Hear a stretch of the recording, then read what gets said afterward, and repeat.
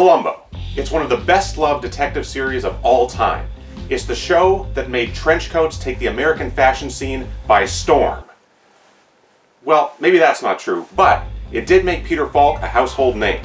And today, nearly 52 years after the series' first season debuted back in 1971, I'm going to go through every episode from that first season and give it my definitive ranking.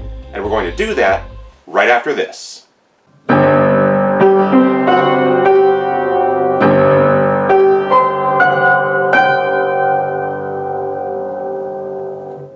Okay, when examining an episode of Columbo, I've decided to look at 5 key elements. First up is the killer. Who plays him or her, and how well did they do it? How villainous were they?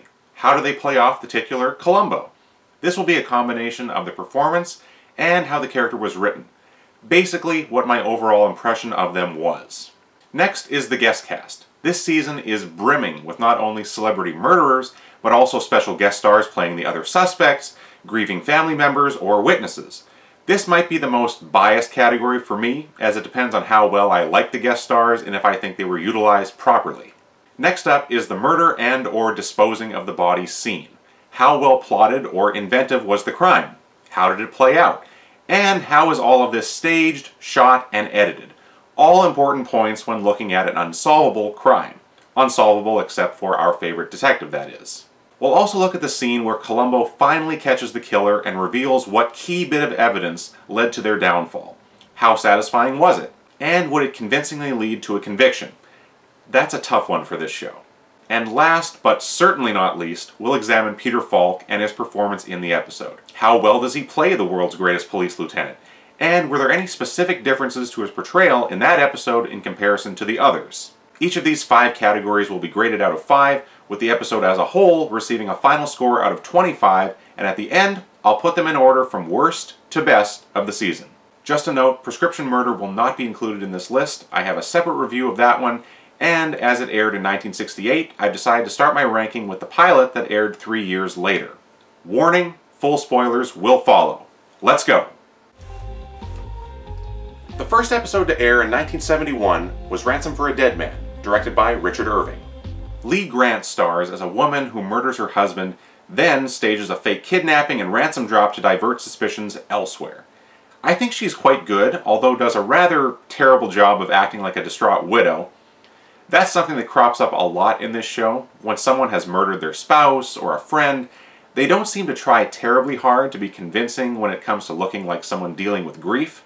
She's playing a very skilled lawyer and plays off Columbo pretty well, but is overall just very cold.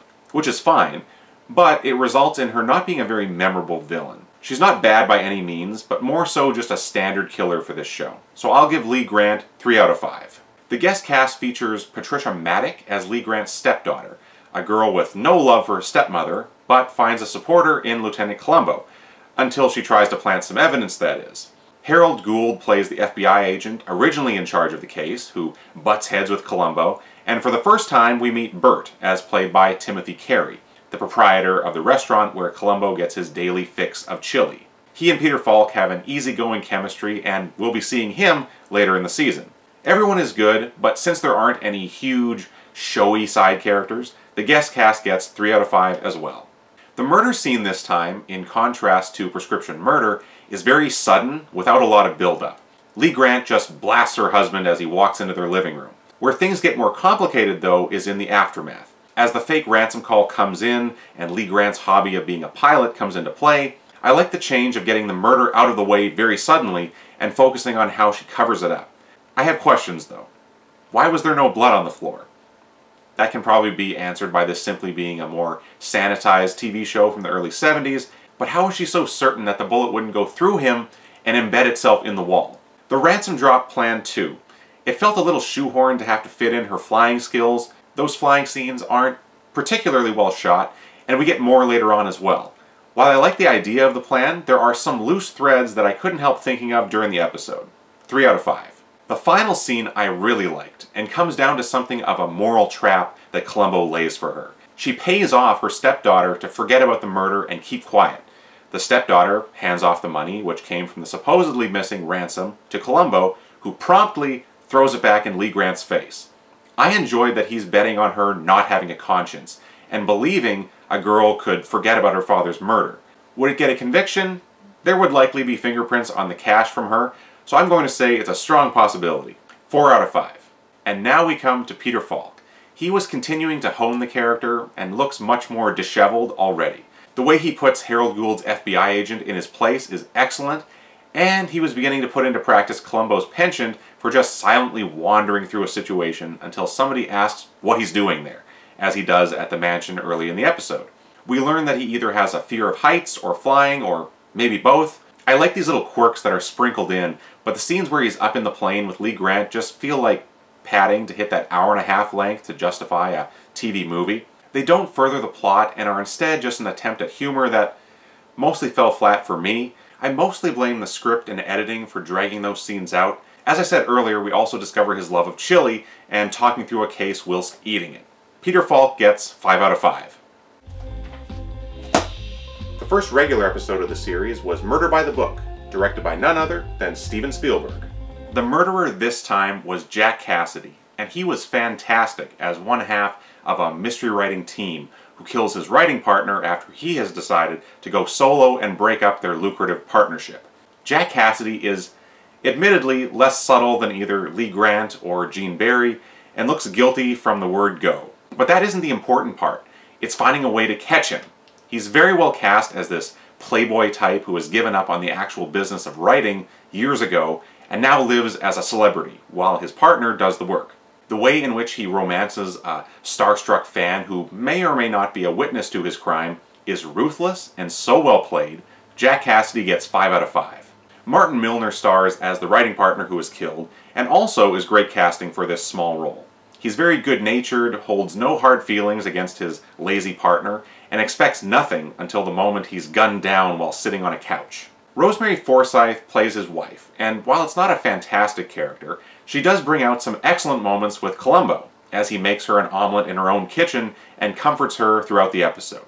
Barbara Colby plays the lonely woman with a serious case of hero worship for Jack Cassidy. She is a very interesting character, pining away after this star author, but also cunning enough to blackmail him into paying her off and starting a relationship with her. This cast of characters gets 4 out of 5. The murder and the entire opening is amazing. First off, you get those opening scenes where the score is dominated by the pounding keys of a typewriter, and we follow Jack Cassidy as he parks his car and makes his way upstairs to meet his partner. I love the low-angle shot as he's exiting the car, and the fake-out where he greets Martin Milner with a gun pointed in his face, and then the real murder, shooting Milner on a plastic-lined couch while he's in the middle of talking to his wife on the phone. It's brutal and cold, and demonstrates the kind of man this is so perfectly. And we get a second murder filmed with a startling POV shot. Both of them, 5 out of 5. The final scene is where this one falters for me. While I like the idea of Columbo rummaging through an entire office until finding a scrap of paper with this very murder plot outlined on it, I'm not sure it's enough to guarantee a conviction.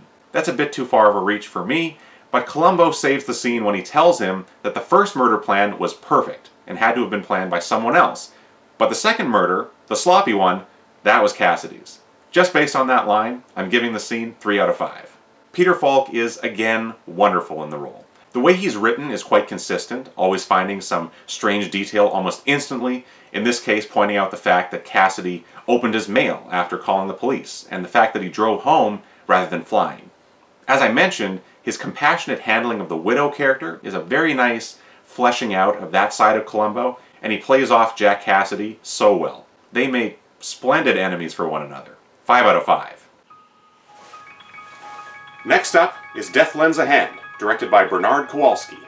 Robert Culp makes quite an impression as a private investigator who tries to blackmail the wife of a client, and ends up killing her accidentally when she refuses. As I've been getting into Columbo, I've learned that Robert Culp is one of those VIP guest stars who made multiple appearances in the show, and in this first episode he stars in, he's excellent.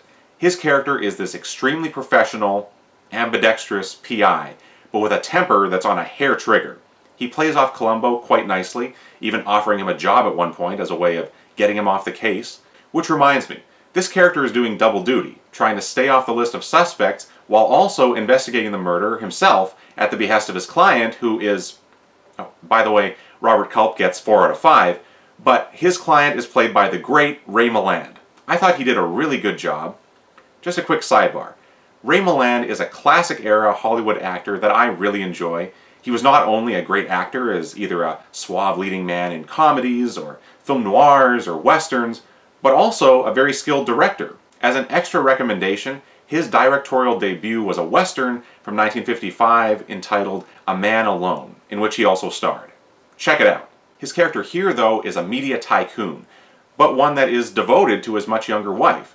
He is given the, even at this point, standard trait of doubting Columbo's abilities and hires Robert Culp to make sure the investigation progresses smoothly. Oh, if he only knew.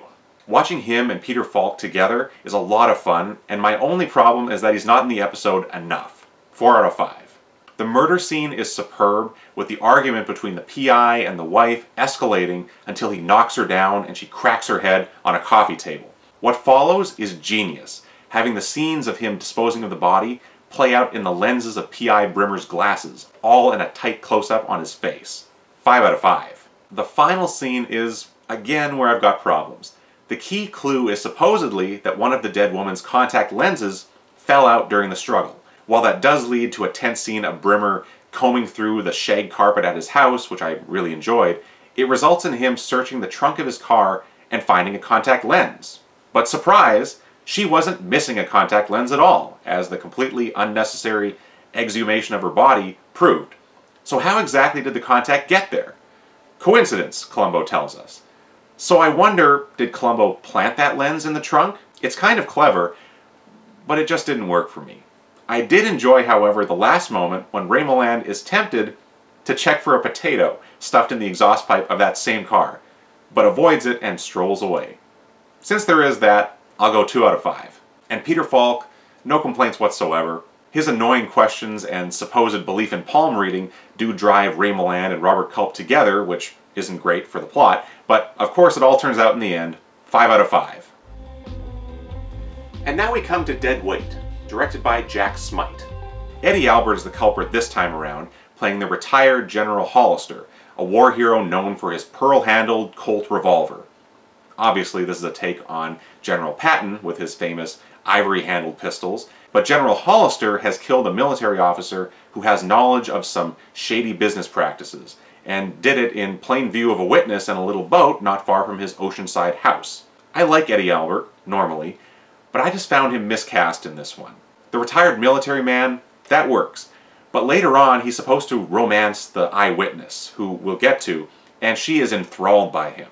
Incidentally, that's a very similar plot device to what we saw in Murder by the Book, but I just don't see Eddie Albert as a dashing romantic figure. And while I enjoyed his being antagonized by Columbo, I just didn't care for his character. As his own famous series theme song states, Green Acres is the place to be. But maybe guest starring on Columbo just isn't. 2 out of 5. Suzanne Pleshette plays the star witness who initially reports what she saw, but slowly backtracks as she falls for this breathtakingly handsome general. I found her character just inconsistently written, feeling far too easily swayed. Suzanne Pleshette does better when playing more headstrong characters, like in The Birds, for one example. And here she's saddled with a character that feels dumb, which isn't her fault. The mother character, too, played by Kate Reed, I just found irritating, and I wasn't sure why she was pushing her daughter into the arms of this suspected murderer. But we get an appearance from the chili-serving Bert, leading Columbo to a revelation. His presence definitely helps, but not enough to bring the guest cast a higher score than 2 out of 5. The murder also disappointed me, being a very simple shooting at the end of a conversation between the two men, but I did enjoy the reveal of the dead body hidden behind the wall and then taken out to be buried at sea. It's overall just quite a standard murder for the show and results in another 2 out of 5. I'm sorry, I don't make the rules. Well, actually I do, but whatever. The solution to this one is what I liked, and it finally felt like something that would definitely land this killer in jail. That being the famous pearl-handled gun, now on display in a museum, being revealed to be the murder weapon. Columbo has gotten the gun tested, and it did indeed fire the fatal shot. I enjoyed the idea of having so much hubris to use an iconic weapon to commit murder, and then put it on display for the public to view. I'll go 3 out of 5. Peter Falk reveals to us that Lieutenant Columbo does not enjoy sea travel, adding to the list of things that he tries to avoid. In contrast to the flying scenes from Ransom for a Dead Man, I really liked his interrogation of General Hollister while fighting off seasickness. And the moment when he's waiting on the dock to again question the heroic general as his boat comes in was great. Seeing the anger rise in these suspects is somewhat anxiety-inducing because Columbo just keeps pushing, but it's so much fun to watch. 5 out of 5. Suitable for Framing is up next, directed by Hy Averman. Ross Martin plays an art critic who murders his uncle, and he is exceptional in the role. He is so pompous and obnoxious. Take, for example, the scene where he's mingling at an art show, surrounded by women, telling a series of snooty jokes and arrogant stories. He's perfect. The best killers in this show are the ones who believe that they're above it all, and Ross Martin nails the part. Everything goes pretty smoothly for him until he attempts to frame his aunt for the murder, and Columbo simply won't bite.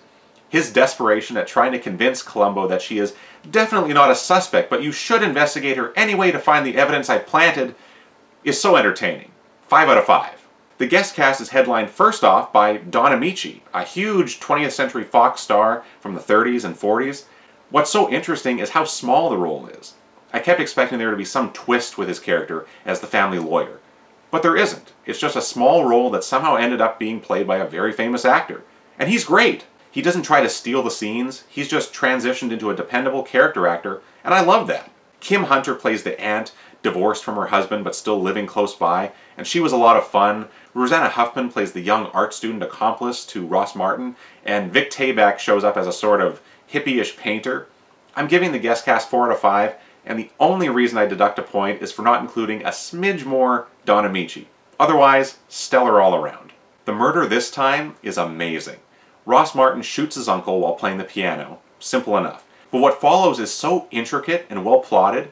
He puts an electric blanket over the body of his uncle to throw off the time of death. He removes paintings from their frames, giving the illusion of a massive attempted art heist. His accomplice takes off with only 2 pastels, perfectly timed for the security guard to witness it.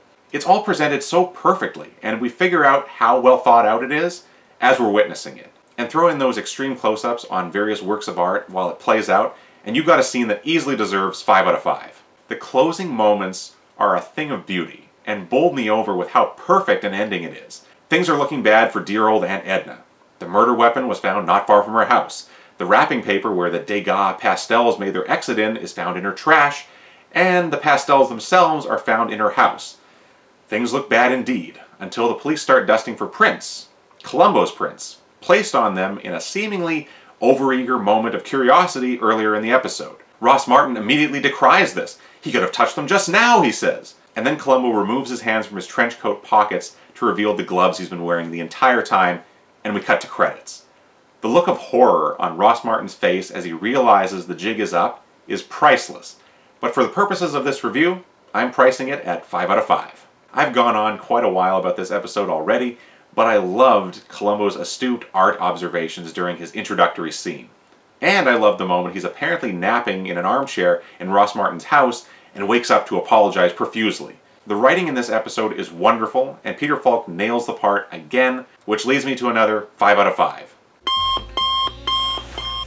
Lady in Waiting is our next episode, directed by Norman Lloyd. Susan Clark is our murderess this time, playing a woman who has been under the thumb of her brother for far too long and removes that thumb by killing him. This places her at the head of the family company until Columbo shows up, that is. Susan Clark I know best from the Apple Dumpling Gang, and she's pretty good in the role. I really like the idea of this character and how unaware she seems to be of coming off as guilty after her brother's death. She basically flaunts this new, unbridled version of herself, reinventing her wardrobe, hairstyle, etc., and commanding attention at the company board meeting. The other killers we've seen up to now all try to continue life as normal, but she decidedly does not. So the character is good, but there's something a little unspectacular about the performance. It's not dull by any means, but just felt a little lacking, so I'll go 3 out of 5. The guest stars include Leslie Nielsen, in a serious role. Surely you can't be serious. Yes, I really am! I feel like there's a joke in there somewhere. He plays the boyfriend to Susan Clark, and he's quite good. He gets a moment not unlike Gene Barry's scenes in Prescription Murder, sitting with Columbo and explaining to him that he's figured out Columbo's tricks of the trade, and Columbo plays dumb the whole time. The murdered brother is played by Richard Anderson, who I actually met once in Los Angeles. He isn't on screen for very long before meeting his end, so doesn't make a huge impression. I'm thinking 3 out of 5 for mostly being standard guest characters. The murder itself is very interesting, because it goes wrong, all undone by a spare key that Susan Clark was unaware of. She still commits the murder, and then has to simulate the events that she hoped would have occurred naturally. I like all the setup that we see, removing the light bulb, sitting patiently in her bed with a revolver close at hand, and the killing happening in this dreamlike way, showing us the events as though through Susan Clark's eyes, fuzzy and unclear because of the sleeping pill that she took. 4 out of 5. The scene where Columbo finally confronts her isn't very tricky. The whole time after Leslie Nielsen arrives, moments before the murder, it's in the back of your mind that he heard the gunshot and then the alarm being triggered, not the other way around, which would back up Susan Clark's story about mistaking her brother for a burglar. So when Columbo tells her that Leslie Nielsen remembers hearing those events in the wrong order, it's not a big shock, but it is a convincing reason to arrest her. And that final moment when he walks outside to light his cigar is classic. The only way he escaped being shot by her was telling her the police were just outside. But as the camera zooms out, we see an empty courtyard. No police in sight. But I'll tell you what is in sight. Another 4 out of 5. Peter Falk plays Columbo in a little more of a gruff manner this time, early on. He's not quite as patient and down-home friendly as he normally is, but that does shift later into more typical Columbo mode. And typical Columbo mode gets 5 out of 5 around here. I love the guy. Whew. Short Fuse was the second last episode of the season and was directed by Edward M. Abrams. Try and say that 3 times fast. Oh boy. Here we go. Our murderer this time is played by Roddy McDowall. And that is the biggest problem for me about this whole episode. I don't like Roddy McDowall as an actor. I know nothing about him personally, so what I'm going to say is strictly about his acting style. I find him unconvincing in just about everything. I think he's often quite irritating and just not interesting on screen, and I found the same here. He's playing a free-spirited young man who wants to gain control of the business that his father started, so he kills his uncle, the current CEO, to do that. His look is just so entirely 70s-ish, which I shouldn't complain about in a series from the period, but it just adds to my non-enjoyment whenever he's on screen. His haircut, his loud, patterned shirts, you know what I'm talking about. I just thought he wasn't compelling and is a wet blanket even in scenes featuring Peter Falk. Poor Roddy McDowall gets 1 out of 5. The guest stars as well just infuriated me, and I'll explain why. It's not James Gregory as the wealthy uncle who gets murdered. I've seen him play loud, rich guys before, and he's perfectly serviceable. And William Wyndham, making already his second appearance in Columbo, is good as the likely heir to the throne after James Gregory dies. But Anne Francis is stuck playing the love interest to Roddy McDowall. I don't see that couple ever getting together because he's so immature and not pleasant to be around, even in the scenes that they share. They try to explain that away to some degree by her trying to keep their relationship secret at work, and I don't blame her. But the episode's biggest missed opportunity is with Ida Lupino. She was a massively talented actress and director, and she's wasted in this little role playing the far too gullible aunt of Roddy McDowall. I get that's the way she's written, trying to support her nephew at all costs, but I just don't understand sticking her in a thankless role like this. Plenty of talented actors here, but the script lets them down. 2 out of 5. The murder is somewhat interesting, featuring an explosive rigged cigar box that Roddy McDowall has put together, but the circumstances in which it's used are less so. It depends on his uncle needing to smoke a cigar while riding the back of his limo, and that he doesn't just have a spare one in his shirt pocket or jacket pocket. Yes, the cigar case in his overcoat has been taken care of, and the ones in the glove compartment, but then we also have the answering machine message in which he is calling his wife, but then makes sure to narrate for the audience the search for a cigar in the limo with the help of his driver, and all that just to extend the message length so Roddy McDowall can be counting down the seconds on his watch. It just felt a little bit sloppy in comparison to some of the others we've seen, so I'm giving this crime 2 out of 5. The scene where Columbo confirms Roddy McDowall's guilt is good, in theory, except for the parts where Roddy McDowall is in it. I like Columbo trapping himself, the killer, and William Wyndham's character in a cable car slowly making its way up a mountain and opening up the explosive cigar box which the killer believes is the one he built himself. That ploy, though, that it wasn't destroyed in the car crash, is shaky, but Roddy believed it, so it worked. So far, so good. The suspense as Columbo slowly unseals the box and is opening it while cutting to an increasingly more panicked Roddy McDowall is all well executed, nice quick editing. But then Roddy starts laughing maniacally once he realizes he's just shown his hand. I think a more subdued realization of his fate would have worked so much better, but no, he had to buck for an Emmy and go full wild man while Peter Falk and William Wyndham look on, probably a little embarrassed at what was happening in front of them. And I'm not sure his panic at the sight of a cigar box would hold up in court all that well. It was a good idea that was sabotaged by a bad performance. 2 out of 5. And Peter Falk, well, he does what he can when saddled with a co-star that is not up to the usual high standard of this show. Columbo's fear of heights rears its head in that first cable car scene. That scene was ultimately a little pointless, just there to set up the location for the final confrontation, but it is Peter Falk that salvages an episode that was my least favorite of the season. Spoiler alert, we're not at the final ranking yet, so he is awarded with another 5 out of 5. There's just one more thing. The season finale, Blueprint for Murder, directed by Peter Falk. Now this is more like it. Patrick O'Neil plays an architect who has grand plans for a development that was supposed to be financed by a Texas millionaire. When said Texas millionaire tells him to think again, he gets murdered. Patrick O'Neil is one of those actors that I know I've seen in plenty of TV shows for sure, but I couldn't quite place him while watching. Early in the episode, he feels like a bit more of a boring villain, and I wasn't sure what to think of him. But as we move along and get further into the story, he becomes a very formidable foe for Columbo. He's again, like the greatest of them, supremely arrogant about his chances of getting away with his crime. And in some scenes later on, especially the one where he gets a flat tire and is stopped by a helpful motorcycle cop, he's able to bring out the tension and nervousness of this character perfectly. Patrick O'Neil gets 4 out of 5. The surrounding cast are uniformly excellent this time, for the most part. Forrest Tucker has a small role as that Texan who gets bumped off, and he was ideal casting. Here's this big guy in a massive cowboy hat, western suits with lots of piping and arrows, and he plays him quite broadly, which is what you need. You need a character to leap off the screen as this larger-than-life figure who flies off the handle at a moment's notice. I loved it. Janis Paige was simply great as the ex-wife character who speaks her mind quite bluntly and finds a friend in Lieutenant Columbo. Pamela Austin plays the new, younger wife and was fine, but is pretty much blown off the screen whenever she's stacked up against Janis Paige. This ensemble gets 4 out of 5. The murder is hard to categorize on its own, because for the first time, we pretty much see nothing. Patrick O'Neil pops up in the back seat of Forrest Tucker's car and then leads him away, and that's all we see. That choice is interesting and changes up the usual Columbo formula, so I'll just say 4 out of 5 and dive straight into the last act.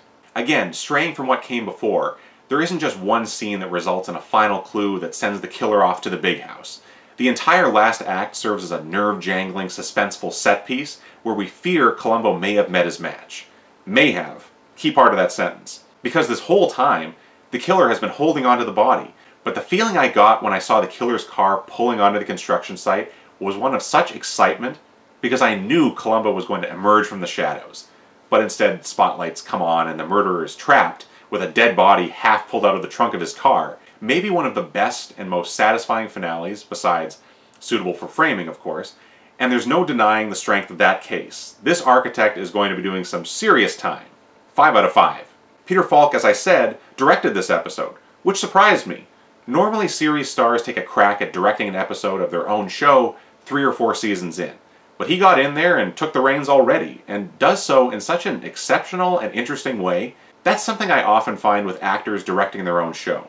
They've been there for every episode, seen other directors come and go, so they know the mechanics of their series better than anyone, except maybe the showrunner. So they'll often take what could be a standard plot and film it a little differently, change up the pacing, aim for a different tone or feel to their episode, and we have that here. I'm sure Peter Falk can't take all the credit.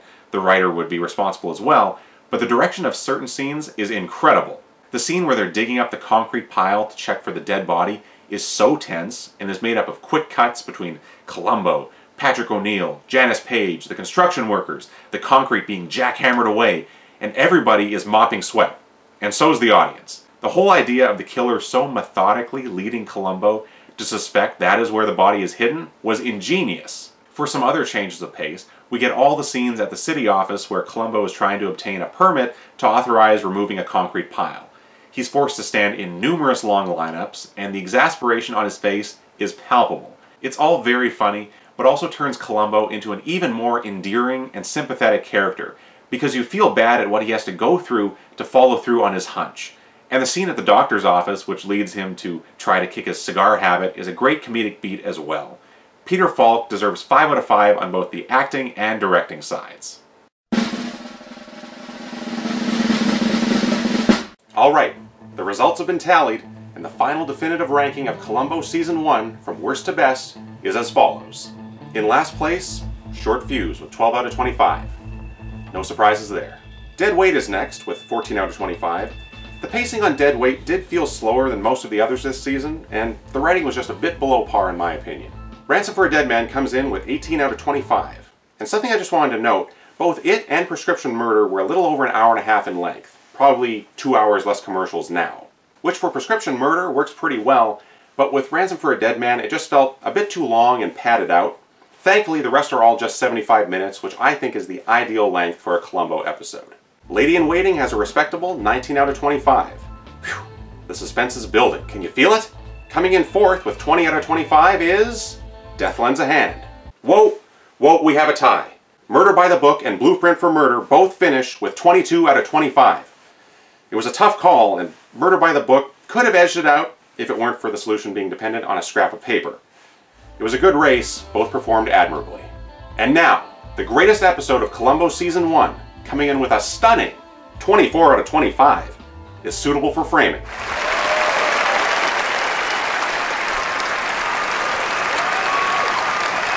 And there you have it. Every episode from the television season that had every child in America asking for a trench coat for Christmas, ranked for posterity. Seriously though, overall this season is hugely entertaining and I wholeheartedly recommend it. Although if you're watching this video, you've probably already seen it. I cannot wait to watch Season 2. Thanks so much for watching this ranking video. If your favorite episode ended up farther down the list than you'd like, I apologize, but my hands are clean. Adios for now.